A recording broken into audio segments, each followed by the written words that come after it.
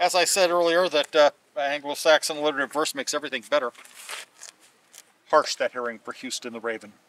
Fools had enfeebled the fortress at Bayar, leaving it looted and lacking the while. Hordes were sweeping swift on his lands, hell-bent to crush him. The canny old prince did not, though, despair at dangers on rushing. Hardy he held it, pursued it, reading each rune of it.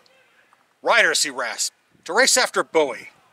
Bowie, he barked, as that bear cat of heroes bowed down before his beloved prince. Bayar must be ours, or no man shall have it. So hightail, burn leather, hold me that fortress, or fire it and raze it. Do what you can, or else do what you must. Fame has her fosterlings free of the limits, boxing all others, and Bowie was one of them. Who's not heard of that home gang at Natchez? 50 were warriors, but he fought the best, wielding a long knife. None such of daggers worthy of whale, and that weapon had chewed the entrails of dozens. In divers pitched battles he had been leader, winning such treasures by land and by sea. The trolls, it is said, closed up their hills, out of fear he'd frisked them of silver. Racing now westward, he rode to Bayar, gathered his garrison, gave them his orders. Houston the Raven is racing a host. Time's what he needs while he tempers an army. Never give up this gate to our lands. Hold the door fast, though death comes against us. T'other things blocked two wild stormings and bled them to death. But the third, the drive of Thor's mighty hammer, roared at the walls and rose to spill over, winning the fort. But the foemen must pay. Heroes are waiting. Hardy, shaken no whit, though sure they were lost. 10 lives for one was the tariff entry, and no man got credit.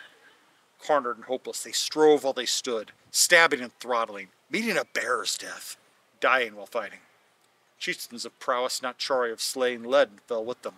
Alone by the wall, Travis the Redmane, though pierced through the pate and pouring out blood, kept death-marking time, defied it till his sword again sank, sucking blood from foemen. Content then he ended. So also died Crockett, who shaved with a star and stamped to make earthquakes. Kimball, leader of loyal riders. Barnum, whose vow was valor's own hallmark. Crazed by their losses, the conquerors offered no truce to cadavers. The corpses were stabbed in hope that life's spark would be spared before them seconds on killing. Then some, taking count, bawled out that Bowie was balking them still. Like weasels through warrens they wound to the fort, hunting the hero they hated the most.